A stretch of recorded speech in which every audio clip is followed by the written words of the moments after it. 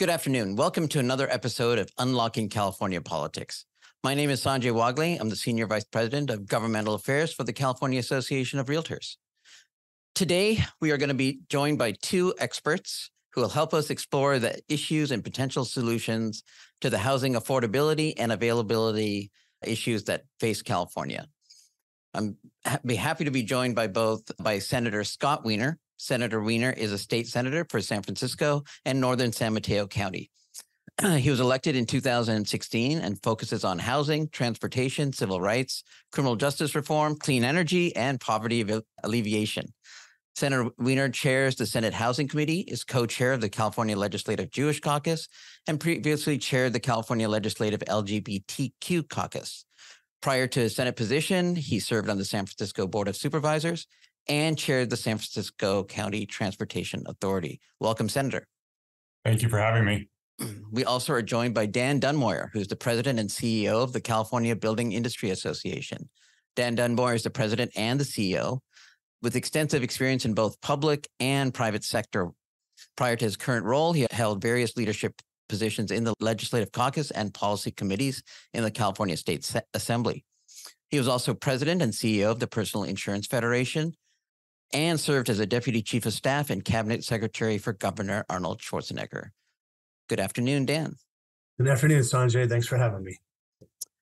So, you can tell everybody's very distinguished because I had to read those. I couldn't memorize all the accomplishments. I'm going to start off right into it. So much of the legislation we've had in California over the last couple of years has involved the state effectively constraining local governments or requiring local governments to take certain actions to encourage housing. There remains a lot of tension often between this action that's being taken by the state, which often is seen as an infringement or maybe not infringement, but an assertion of state power over the local government when it comes to housing policies. Are there ways to solve this friction, or is it frankly just inevitable? And is there more that we can do, because we've passed a lot of legislation to continue to encourage local governments to stop creating impediments toward the development of more housing? And I will start with you, Senator. Great. Definitely an issue I have been around for a number of years. And I've seen this from pretty much all angles. I was a neighborhood association president, then I was a local elected official, and now, of course, in the state legislature. And ultimately, I think we need to acknowledge that, first of all, most people don't really care who's solving the problem. They just want the problem to be solved. They want their kids to be able to have a viable future in terms of having housing. They don't want their kid to go through 3 teachers in a year because teachers keep moving away for lack of housing. They want to see people in their community have a place to live and have stability. And whether it's a city council solving that or a state legislature is not relevant to most people's lives. And the other reality is that the status quo for a long time was just completely untenable. We had, unlike with other critically important issues like healthcare or public education, when it came to housing, which is so important, so fundamental to human life, we had basically delegated all authority to cities. Cities could basically build no housing or build a lot of housing or a little bit or only certain kinds of housing. And it became a race to the bottom. And lo and behold, we developed a massive housing shortage. So what we've been doing for the past number of years is not to eliminate local participation in the housing process, but to set clear state standards. And then cities operate within those standards, similar to public education, with a bottom line that we have to build enough housing and that it's not sustainable economically, environmentally, socially to have a massive housing shortage. And yes, we're going through a time of tension because we're changing some long-held basic concepts of pure local control in housing. But we're seeing more and more local elected officials who support that shift. And I do believe we'll get to a better place on it. Thanks, Dan. I agree with the Senator. I'll add a few more thoughts from a builder perspective. So we want to work with local governments. I'd say 85% of our challenge comes from local, and then 10% from the state, 5% federally. So for us, when you're building a community, you want to have local input, local engagement, and you want local leaders to be supportive. The challenge, though, does continue. It's not the same in every city. You've got a city like Ontario or Sacramento whose mayors are working to help us build more. You have other cities, who I won't mention at this point, who even when we get everything approved, entitlements done, and lawsuits won, they tell us to sue them again. And that's where action and leadership from Senator Wiener and others in the legislature, both he and Senator Skinner, have put together tools and resources to hold the local governments accountable. It's not our preference to have that fight, but it is necessary to get to yes on housing. I think the other piece on this that would be helpful is we do like to encourage more carrots and sticks. When we do have a surplus, we love to see cities that build more get rewarded more through other resources, whether it's educational, transportation, whatever might be an important priority to them, and others who choose not to suffer, not directly, but indirectly from lack of resources. So we would prefer the incentive approach. I think the last thing I would just say in the context of local government, local leadership is many times they will complain they don't have adequate resources to properly analyze all the different issues. And we find that really frustrating because the governor's put about $500 million in to help them do all their planning, and yet it still seems not to be enough. So we believe more accountability needs to be placed there so that, in fact, if resources have been provided, local governments need to take the time to figure out, as the senator said, how to solve the problem and to do so more effectively. So as to whether or not we need more, I think it's really just implementing the laws that have been passed and making sure the laws that have been passed are obeyed and followed. Okay. Thank you, Dan. You mentioned the aspect of carrot and stick to some extent. One of the tools which has been used more readily these days is something called the builder's remedy to help address jurisdictions that are out of compliance with their regional housing needs element and are not complying with various laws concerning allowing construction. Dan, perhaps you could talk a little about the builder's remedy and whether you think that is turning out to be something that's useful for your industry. It's a great tool, and it's something that does urge and push local governments to complete their RHNA, the Regional Housing Needs Assessment numbers. Two things that we found in that process and using the builder's remedy, it's still an untested tool. And so we have not had a lot of success with it yet. Theoretically, it's a great step. If you're going to put in 20% affordable, you should by right be able to build. That really hasn't happened. There's two areas in particular we've looked at, South Bay below San Francisco and also Santa Monica, where we've tried to move forward, but local governments have still put impediments we don't think are legitimate, are legal impediments. So this might be something we have to fix more legislatively, because one of our members spent about $600,000 trying to use a builder's remedy in a South Bay community that had basically not submitted their RHNA numbers, and they've decided to pull back on it because they're going to have to litigate it for about 3 years to use something that should be a by right process. So much of what we deal with back to local issues, the phrase "sue me" is used way too often where we think the law is way too clear. We seldom lose those lawsuits. It's just we spend a couple of years and a couple $100,000 winning.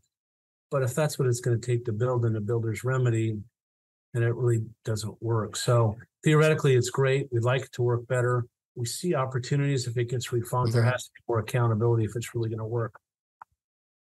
Senator, the issue of RHNA and these types of remedies, any possible further legislative, or what do you see as some of those issues? We've spent the last number of years, we passed a number of brand new laws to accelerate housing, reform zoning, et cetera. We've also done a lot of work putting teeth into existing housing laws that are sometimes 40 or 50 years old, like the housing element, like the regional housing needs allocation, like the ADU laws or the affordable housing density bonus or the Housing Accountability Act. These are all great laws that were more or less dead letters for a number of years, put teeth into them. So we put teeth into RHNA, teeth into the housing element. The fact that the builder's remedy is definitely not perfect because it's subject to CEQA. It should be more ministerial. But the fact that we're even having the builder's remedy being triggered now, that was not true before. It's happening now because the housing element process is much more rigorous and the state is holding cities accountable. And even though the builder's remedy isn't perfect, it's not perfect for the city either. It's a lot of uncertainty. If someone comes forward and says, I'm going to build a 20-story building in this neighborhood because you couldn't get it together or you decided not to do what you needed to do for the housing element. It creates uncertainty for everyone. We want to avoid the builder's remedy. That's the goal, not to have the builder's remedy. It's not a perfect incentive, but it is an incentive. Thanks, Senator. And you did say, for the neat segue to my next question, you did say the magic word CEQA. And CEQA is something which I think almost everybody acknowledges the need for some type of reform or ways to streamline the process for particularly when it comes to the development of housing, especially it would seem in urban areas.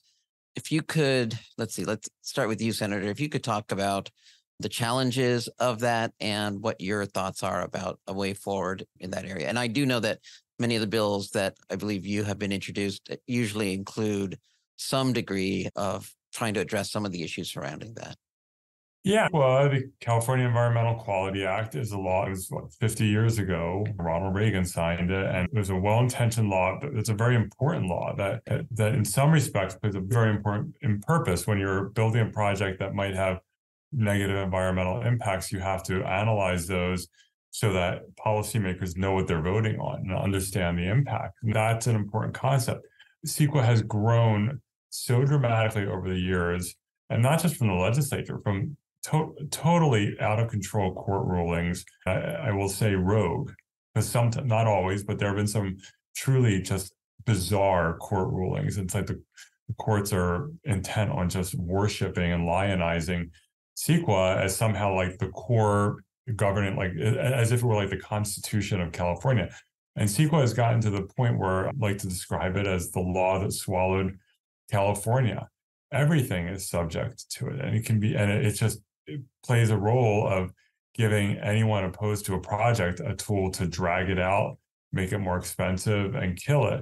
And what we've been trying to do is for environmentally sustainable projects, for infill housing, for sustainable transportation projects, for clean energy projects, they shouldn't be subject to CEQA at all. And we've had some success in moving in that direction, but the politics are hard. And it's not just environmentalists who defend CEQA, it's anyone who wants to be able to use CEQA to leverage a result. It has a vested interest in it. We know that sometimes labor does that, but sometimes businesses do it too.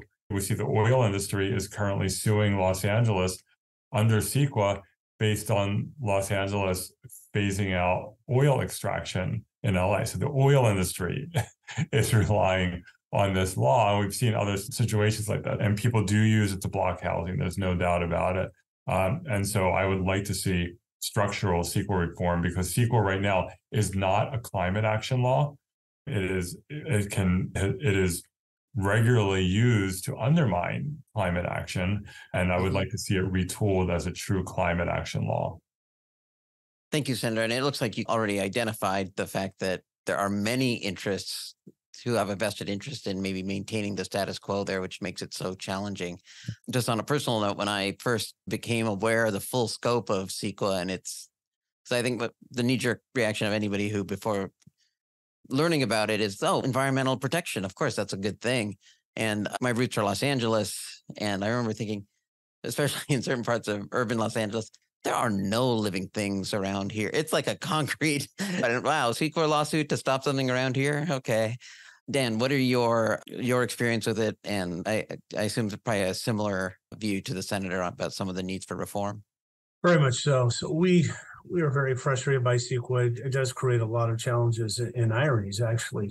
Not all of our projects are subject to CEQA, so I want to put it in its proper place. But most of our projects that are urban infill, that are near transit, would be what we would call the perfect project for California's environmental and vehicle mile traveled reduction goals, are the ones that are the most litigated, because neighbors don't want more housing near them, or at least they don't want the housing that's necessary to achieve a price point that's more attainable, which in English means to build more units. So they'll take a brand new single family detached home, but if you want to build 8 or 10 units, they don't want that, even though you can sell something for maybe half the price of that single family detached home and build 9 more units. So for us, we know we're in California. There's no other state that has the complexity of CEQA that we have. They have environmental impact reports in the state of Washington, but once you do it once, you're done. So for us, some of the suggestions we brought forward to the legislature are just that. If we keep CEQA in place, let's have it so that everybody comes to the table, everyone comes to the table, raises their issues, and then once they're mitigated, we move forward with the project. With the record right now in California is 25 separate distinct CEQA lawsuits on one project, even though 90% of the land is conserved. So these are the things that add cost and delay to housing. And I'll emphasize the issue of cost. Many times we win with the CEQA lawsuits, but it takes years and years. And the carrying cost of that land with the investors means that instead of building a $400,000 unit, you're building $1 million unit. So it's frustrating in delay, but it's also frustrating in cost. Last thing I would just say is for us on the CEQA side, if we really truly want to move forward and address the housing policy crisis we have, CEQA has to be one of those key components. And so having the courage, as the senator does, to raise this issue and address it, again, doesn't mean you have to forsake your environmental commitment. It just means you have to do it more smart, more wise, and less cumbersome. And we think that's achievable while still retaining the heart of CEQA. Thanks. Thank you. So one area that the state has made progress in is in ADU construction, which I think people forget was actually controversial when it was first being moved forward as a by right. And now everybody takes it for granted. I think it was earlier this year in San Diego that more ADU, and this is not a good number in a way, that more ADUs were built than single family homes in one of the areas. Are there any policy lessons or legislative lessons we can learn from the success of that could be leveraged to build more support for additional housing? And I'll start with you, Senator. Yeah, I mean, I think what's happening with ADUs is what makes me more optimistic, because I've been around for a while, and I remember when in San Francisco, and I think it was true in most places, ADUs were politically toxic, right? Or at least the perception was, because we had tens of thousands, and we still do, of illegal ADUs, spaces that were simply converted into housing without permits, and had been efforts to legalize them. It always fell apart. Efforts to allow people to put in new ADUs, it always fell apart. It was just considered a problem. When I was in the Board of Supervisors, I dipped my toe in and I authored an ordinance to allow people to add an ADU in the Castro neighborhood only. And I'm like, let's try in one neighborhood and show the sky didn't fall, and then we can move from there. And what was interesting is at the time, our neighborhood association decided to conduct a poll, like an online survey of neighbors, about what they thought of my ordinance. And it came back 70% support. That was literally a neighborhood association doing it, 70% support. And so we started expanding it. And now, after a number of years of fighting about closing loopholes that cities were using to get around the requirement that they allow ADUs, now we have more and more cities who are like, wait, don't tell us what to do, just let us do it through ADUs. They're not going to be able to do it only with ADUs. But the fact that ADUs have now become much more accepted, in part because homeowners realize, oh, I can put a little cottage in my backyard, either to make money off of it or for my kids or my parents or whatever, that helps. But I think it shows that the politics around different kinds of housing can change over time. Dan? Yeah, it's interesting. So to your underlying question, what can we learn from that? Two key things that have distinguished the success of ADUs, and it's really fascinating when you see it. One, the fees associated with building an ADU are radically lower than home building. And second, the permitting process is radically quicker. To us, ADUs is a great laboratory tool to show that when you address those two key components in California, you can build much more quickly and much more affordably. And ironically enough, and sadly enough, and we always refer to the housing crisis as a housing policy crisis, other states do this all the time. So I'm not going to say Texas or the volatile states. Let's say Washington, let's say Oregon, let's say New Hampshire. So these are all blue states, but they make it easier, unless you're building a historical home site in the New England area, to build with lower permit costs and lower time and delay. So that's what we've seen with ADUs. When you take away that impediment, things move quickly, and they may move at a price point that allows people to make investments and to use their property more effectively and to add value to their property. And as the senator said, address family needs, especially we used to call them granny flats for a reason, but it's nice, much nicer to take care of mom in your backyard than to stick her into assisted living until she really wants it or needs it. So it can be both a great way to keep families together, but also to meet housing needs. But those two things are what's unique about ADUs. And we feel if those policy ideas, obviously you got to put some fees in, obviously you got to have some permitting, but actually you're talking open land versus someone's backyard. There should be less concern about open land than a backyard, but there is still more concern. So two things we've learned and two things that have given ADUs an opportunity to grow at a much better, faster pace. And so, Dan, you've touched on some of the cost issues that in a way have made ADUs more doable as an option to get built and to make them get built quicker. That kind of segues into our next question, which is regarding the cost. So we do need more affordable housing in this state. The state has built in a number of pieces of legislation to encourage affordable housing development. But and I'm not going to go through, there's a couple of infamous cases in California, especially Los Angeles area with some of I forget the local initiative, but for homeless funding, where the price per unit went from $700,000 to $800,000 per unit. What are some of the impediments to getting truly bring down the cost of some of these affordable housing units, and what are some of the hurdles there? And I'll start with you, Dan. Those two are really the key component. It's hard enough for us when we build nicer, higher end, I wouldn't say nicer, higher end market rate housing to get the neighbors to say yes, but you add the word affordable to it, and it tends to bring out more NIMBYs and more control issues from local government. Again, the Senator's done some great work here to incentivize, to remove impediments if you include affordable, and those are positive steps that can be taken, reducing CEQA or limiting the time and permit approach. I think that's a key element. I think the other thing on cost, part of it's going to be more costly because it requires its public funds and public subsidies. It's going to require the use of skilled and trained and prevailing wage. And that adds, right now we're saying in our projects, so we do prevailing wage versus non-identical homes, identical projects. It's a 28% overall cost differential, not for labor, overall cost. So you're going to add for every 500,000, another 150,000 in cost. If that's the public policy of the state, it's the public policy of the state. It's just going to add more cost. And so just you have to recognize that if you want to lower that cost, that's one issue to address. That's a third rail issue for us in California.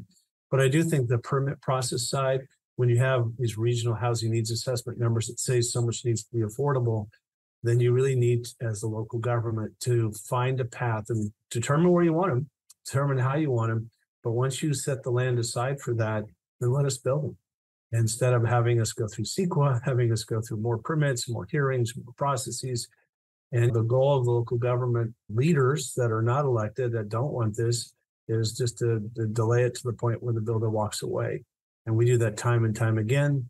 And that's what's sad about the affordable housing crisis as well, legally defined as well as just market rate affordable. So those are steps that could be taken to address this issue. Senator? Cutting down the process, having a more rational cabin process and not one that goes on forever is a huge cost saver. It's one of the cost drivers when things go on for years and you have litigation and so on and so forth. So that's definitely a cost saver. Some things we can't control, like the cost of materials and supply chain issues. Right.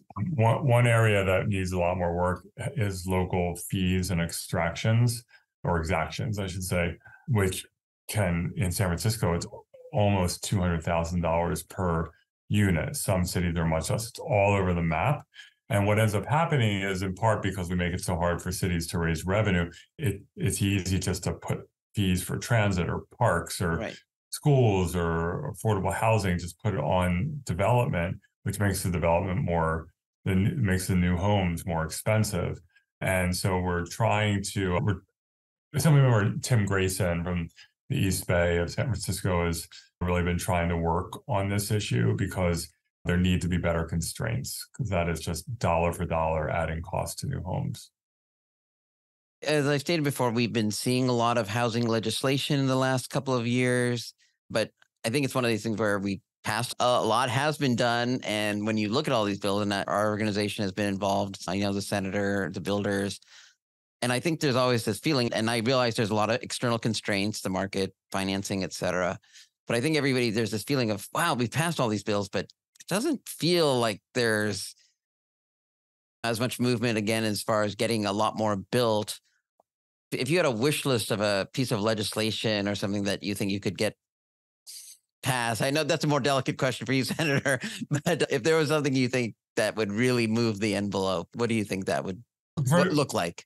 Yeah, first of all, let me just say, last year we did get up to about 125,000 new homes. That was a pretty sizable increase. It's not enough. Right. But we seem to potentially be sliding back a little this year, but the last year we definitely saw an acceleration. A number of these laws some have not gone into effect. The big one we passed last year is going into effect in a week. Right. We have other laws that have been in effect for a year or 2 years, and things just take a while to get accelerated. We've seen with ADUs that it took a while for anything to happen, and now it's once people catch on, it starts accelerating. I would like to see true structural CEQA reform so that we don't have to worry about good projects getting chopped up in CEQA. It should be a law that doesn't do that. I'd like to see constraints on local fees and just a globally ministerial process where you come in, you follow all the rules and you check all the boxes, you get your permit quickly. I think if we do all those things, we'll impact the cost to some extent. Thanks, Senator. Dan. I just say ditto. I fully agree. So I'll just amplify a few of those thoughts. We have surpluses in state budgets. I'm thinking positive here. I know we're not there now, but one thing is on the fee side is to, again, incentivize local government. So whatever fees you collect would be 50% reimbursed. So it is the two things that distinguish California public policy from the rest of the nation. Why we have a housing policy crisis are the issues of fee and delays. That's where we're uniquely different than everywhere else in the planet. And so those are things too that the consumer bears in the cost no matter what we do. If you have the $200,000 fee the senator referenced, you can actually buy a home in San Antonio for $250,000. Those are numbers you could never achieve in California if you have a $200,000 fee. The delay component, we have a saying at CBA that hopefully you're the third builder. At first, when they were saying that to me, I'm like, what does that mean? It is very common in major projects for the two first builders to go bankrupt. And usually it's the third one who pulls it off because of the delay. Investors walk away. You lose all your money you put into it because you have skin in the game as the builder or land developer. So that delay process has its casualties. It also discourages people from investing in projects they should invest in. Last thing I would just say in the context of CEQA, really, in the places that you want us to build that you think would be better for the environment, for climate, for transportation, then just get out of the way. If it's zoned for housing, let us build it, especially if it checks all the boxes in location to transit, vehicle miles, travel reduction, walkability to work and to jobs. Then that is the housing that should have no review. It should be ministerial, especially if it's zoned for housing. When we look at other states, once they spend the years to go through weeks, but months, maybe a year, to go through their review process, their environmental process, and their zoning process, once that's done, if you buy that land and it's zoned for 50 homes, you build 50 homes. There's no further debate because all that debate has occurred. And in California, once that's done, that's the beginning of the debate process. So they do this all the time in the state of Washington. They do this in the city of Seattle. So we build up there so much quicker than we do in the great city of San Francisco. And that's the difference between both progressive cities, both progressive states, but there's just a different mindset on the process. And those process questions need to be addressed. Thanks, Dan. So the next question is a pet issue of mine, which is, why is there not more high-rise development in California? So it seems, again, Los Angeles area and the downtown, very significant high-rise construction. I know in a portion of San Francisco where the Salesforce Tower, there's a lot of high-rise construction.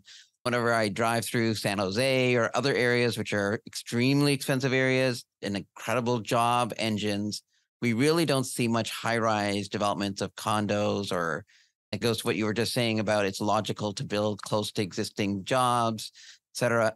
What are the political or practical construction reasons, or maybe market condition reasons that we don't see more high-rise development in California? And I'll start with you, Dan. It's all three. So If you're in a single family or a smaller community, Hancock Park, or go through the different cities, San Francisco, single family detached neighborhood, you just don't want them. You'll fight those to the death. So you have local control issues. On the cost issue, it does cost 5 times more to build up past 6 stories, just pure cost differential, than a single family detached stick home. And that's because of the complexity of construction, the seismic, the cement, the steel. We're finding ways to build up to 7 stories with all wood, although we're finding people opposed to that for political reasons. But it's very difficult, though. It's pretty much impossible to build anything that's truly at a lower price point that's above 7 stories unless subsidized. I think the last thing is the consumer choice. During the pandemic, it was pretty much impossible to sell those homes we had there. We did reductions and everybody wanted to move out to the middle of nowhere to buy single family detached. We're seeing some of that slow now. People are looking back at the urban core. But interestingly enough, as much as we thought the millennial crowd would come in and want those homes, Sanjay, and want to have a nice loft and be in a great city like San Francisco, San Jose, LA, they don't. Especially once they have a baby. So it's just one of those things. We market to every component of the state. What the draw of the consumer right now, I know this isn't where the environmentalists want us to build, but a single family detached suburb. That's where we have the most demand, the most interest. So there is a customer dynamic here that is just speaking very loudly. So those 3, you touched on all of them. And that's what makes this a little more difficult. Looking at Sacramento, the famous pit, as we call it, 300 Capitol Mall, it doesn't price out. There's people that make enough money in this city of Sacramento to afford it. They should in San Jose, but at this point, it's not come together. I think especially before the pandemic broke the world in so many ways, but the high rises in San Francisco were doing great. The high rises in downtown LA was thriving. And so there are plenty of people who want to live that way. There are people who don't, but there are plenty of people who do.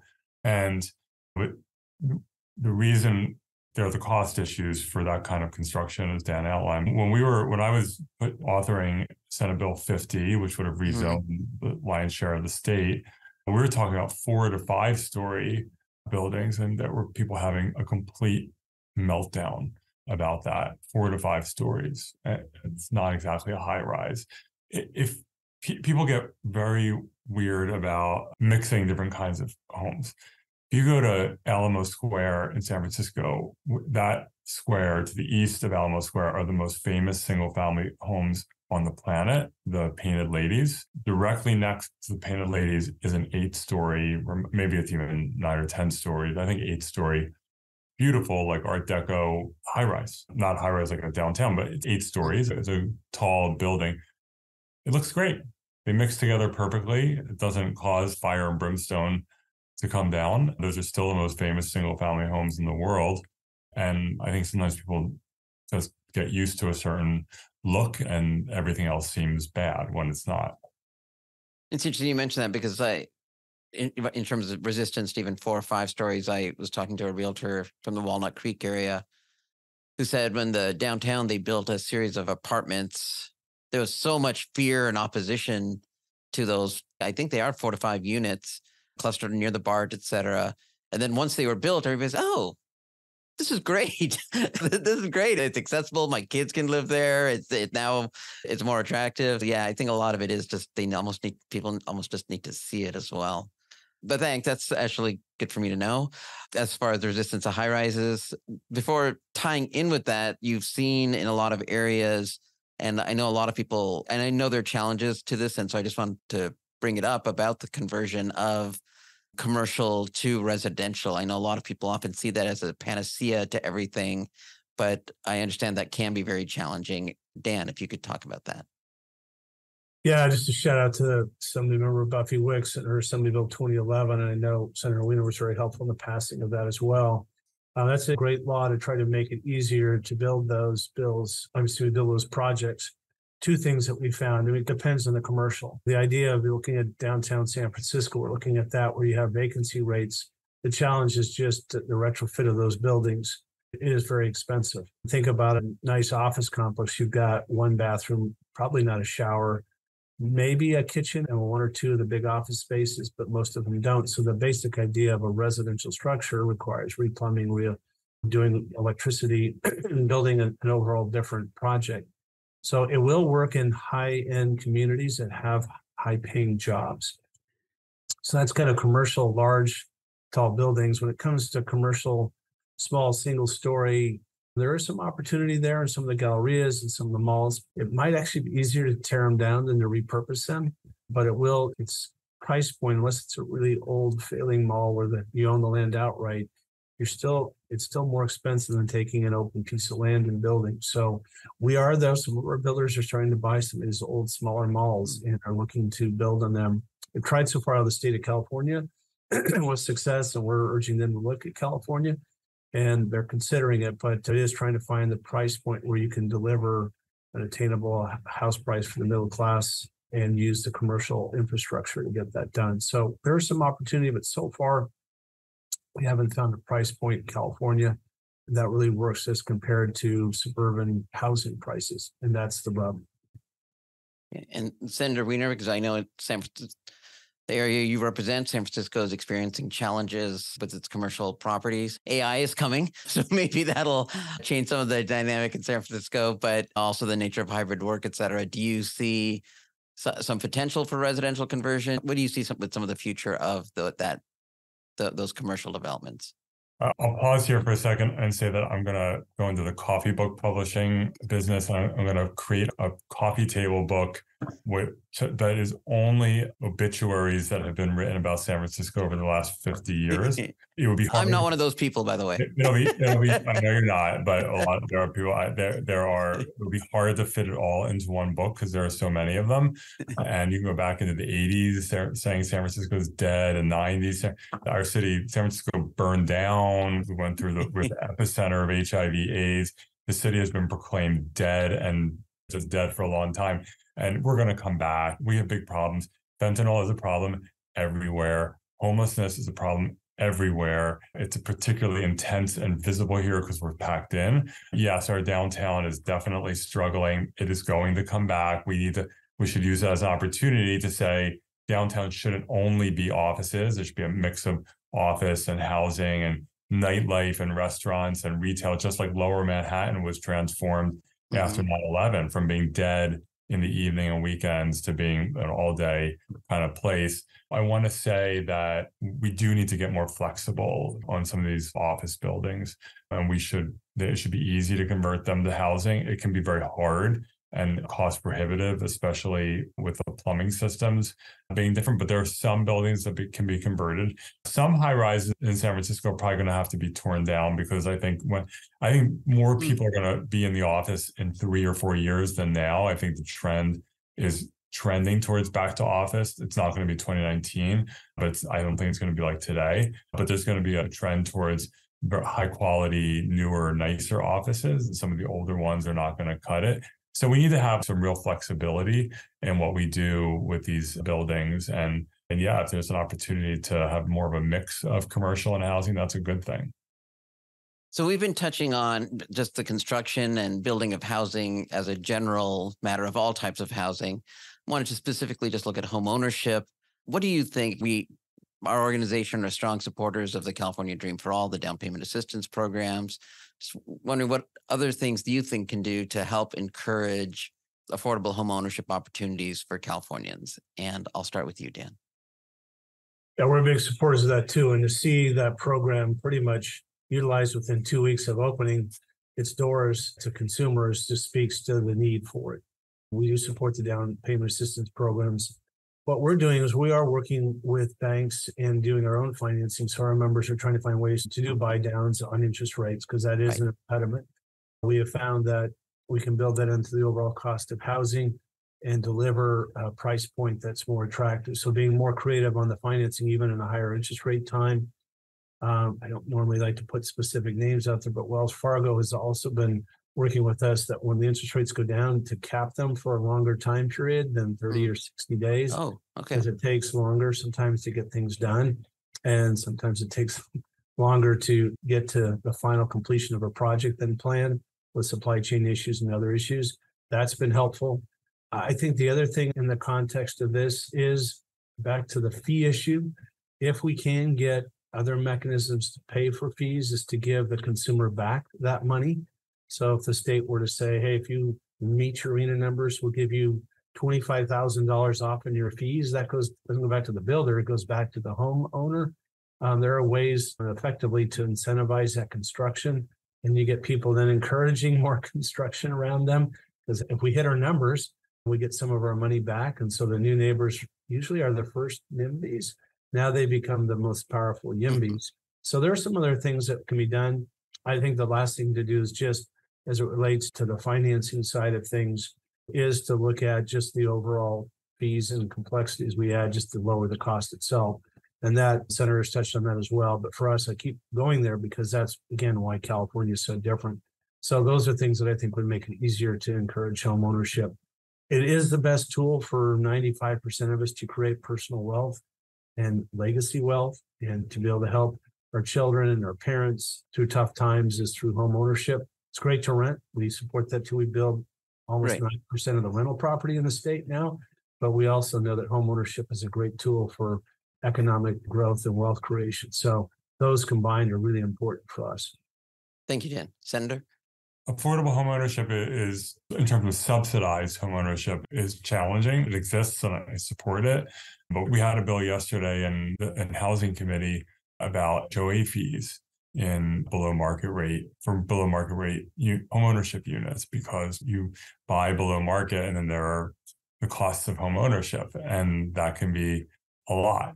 But giving people the ability to own, I think, is a good thing. And homeownership, of course, is not just about single family homes. It's also about townhomes and condos. And so I think sometimes there's this perception that anything that's multi-unit has to be rental. And rental is very important. A lot of people don't want to own or not in a position to own or want the flexibility, although we don't give them flexibility anymore because we don't have enough homes. So if you lose your apartment, you may not be able to get another apartment. That's the bigger problem. But condos and townhomes, I think, are a really important aspect of home ownership. Yeah, thank you, Senator. Yeah, we often view that as, you may have heard us use the term housing ladder, that in certain urban areas, that could be the end of which is meaning the condo where you stay forever. And for many others, the town or condo is the beginning of building to where you do want to go in the homeownership space. So I want to thank you both. We're out of time right now. Dan, I want to thank you so much for your insights. Senator, really want to thank you as well for your work in the legislature and for coming today. And I just want to make it very clear, my wife and I, we have a 5-year-old. We go to San Francisco almost once a month. My son loves the Academy of Sciences, Natural History Museum. So we have to make the appearance, and they finally took the mask off the Tyrannosaurus Rex. So, so we go there. That's good. So thank you again for coming on our podcast today. Thank you. Thank you.